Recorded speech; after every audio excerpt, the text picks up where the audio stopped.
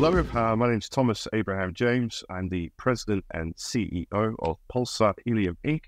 As the name suggests, Pulsar is a dedicated helium exploration and development company with projects in the USA and Greenland. Thomas, good to see you. Thanks for coming back on the show. We've spoken a little bit earlier this year. Time for a quick catch-up for the end of the year. You've had a pretty good response to the news about the seismic survey. Tell us a little bit more. Certainly, yeah, the seismic survey, we put that out on Tuesday, and wonderful reaction. The phone actually hasn't stopped ringing, which is lovely. So it's worked. But the seismic survey is something that we started just after listing. We've now got the data from it. It's been, really exceeds expectations. We always knew that this type of survey would give us that knowledge and depth that we really needed. Yes, it's really imaged up where the gas was intersected in the discovery well is that basically where the velocity anomaly begins, then persists at depth, and then it continues laterally as well. In fact, it's open-ended in two directions, and that's purely because the survey didn't cover enough ground. So couldn't be happier with it. And also with it, the discovery well was drilled without the data. So it was a bit cart before the horse. So it's quite nice now to have the other typical data you get first that really substantiates the result of that 10.5% helium discovery well. So wonderful news. And I think there's nothing better. Instead of hearing me waffle on, all people have to do is look at that picture and you could see, that bright green anomaly. And I think it really does speak 1,000 words. Right. Okay. Unfortunately, you're going to have to talk to me, though. So, in the meantime, it's a slightly, helium's slightly esoteric, commodity in the sense that not many people know much about it. So I just want to kind of get a few variables down pat here so I understand it. So you're talking about where your gas containing 10.5% helium. Is that good? Is that average?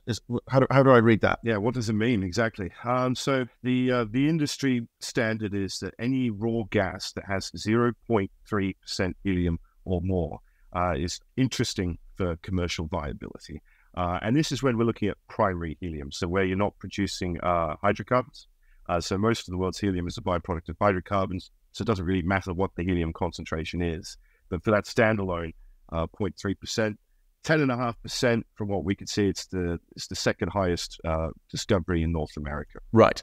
So we're at the right end of the scale, which is good. It was good news. Now you've got a little bit of data off the back of this seismic survey.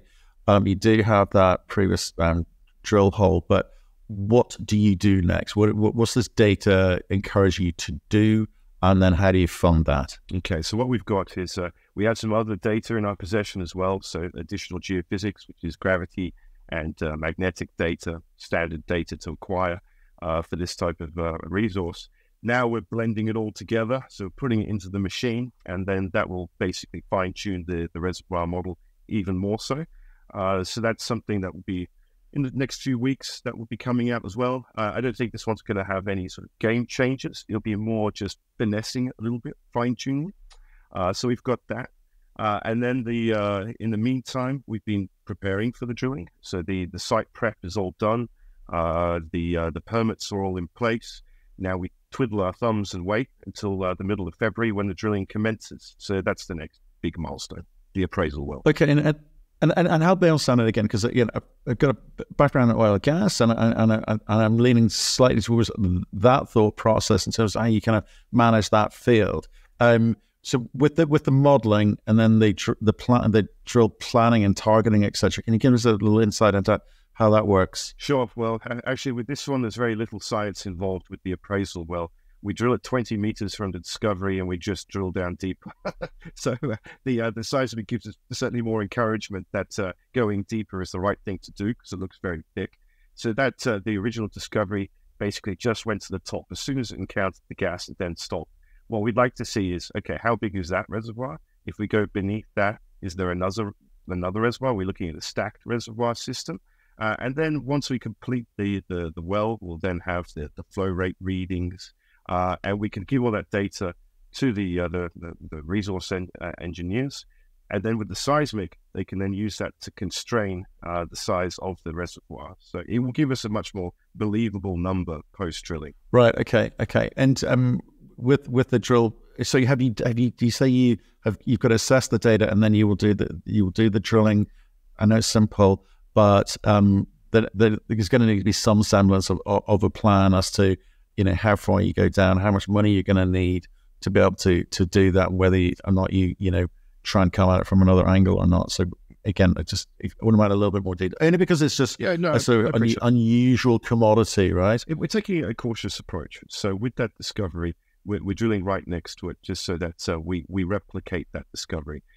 What we're seeing in the seismic data is that there's other areas certainly look interesting. Some of them, you know, flashed up that you know, possibly we're looking at a thicker area of interest. And I think that it's prudent to take that cautious approach, replicate the original discovery, have that with all the applicable you know, gas testing equipment, which wasn't used in the original discovery well. And then once we have that, then any follow-up drill programs will then start to go up into the blue sky, the other areas which have been identified as looking very interesting. Okay, so you got the grade, you now need the scale. So again, what's the process for sort of building out the scale, understanding the size of the opportunity in front of you? Because I'm looking for things which kind of would get the juices flowing, get people excited about what you've got. Because, like I said, we'll talk about the thematic in a second and use cases, etc. But you've got a job ahead of you to kind of grow the company, you know, drive that share price, and I'm looking towards the things that will do that. And presumably size is important. So how do you do that? With that, so the area of interest, let's call it, in the immediate vicinity of this discovery is an area of about 7 square kilometers in plan view.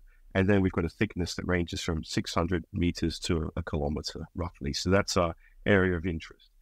So we'll be, when we drill the appraisal well, in the immediate vicinity around that well, we'll have quite a good constraint. And then beyond that will be then more your prospectus resource. So the less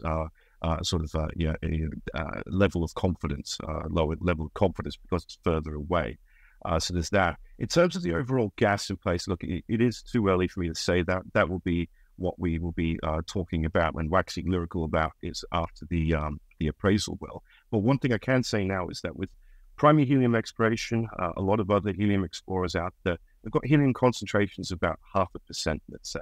So the beauty of having 10.5% is that you only need to find 1/20th the amount of raw gas that they have, and you've got the same size resource. So, you know, grade is king, like everything. So that helps. It does help. And so help me with the timing of this, because if you kind of got that kind of grade, you don't need to find as much.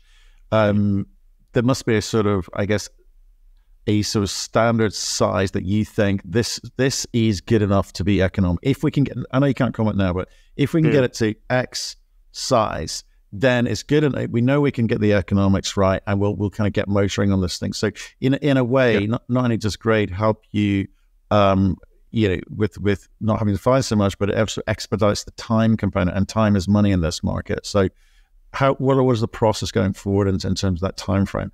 Internally, the way that we look at it is that we look to, our objective in the immediate term is to find a resource/reserve base that can justify, say, 5 years of production. Now, you know, and to ultimately liquid helium production is what we're looking at. That's the prize. So, you know, that's I think quite achievable. You know, now seeing that we're not looking at a sort of neurology play. We're not looking at something quite small. We think this is very much a regional play. I mean, we know that 160 kilometers away, there's 2% helium coming out of the ground there. So certainly not isolated. So really, the team's belief is that we want to have enough reserve base, you know, as a minimum for 5 years of production of liquid helium and justifying the capital outlay for a liquid helium facility. Now, you know, for those, they're anywhere between sort of 10 and 50 million, depending on the size of it. So that's the mindset. Okay, and talk to me about, given where you are in the world, in terms of access to the equipment that you need drilling, you're suggesting to me, or I'm taking away, that you don't need to do too much drilling, certainly not like sort of, you know, conventional, you know, oil or gas plays, and obviously the grade helps and so forth. But are you finding any kind of difficulties in terms of getting equipment, the cost of that equipment? down in Minnesota? No, look, there's in a neighboring state in the Dakotas. There's quite a lot of work there for oil drilling there. So the rigs that they have are applicable for use for helium exploration as well. So yeah, the neighboring states, and then also in Michigan, there's some rigs available there. So we actually don't have any issues with rig availability. So we're quite pleased. In fact, we've had numerous companies reach out to us.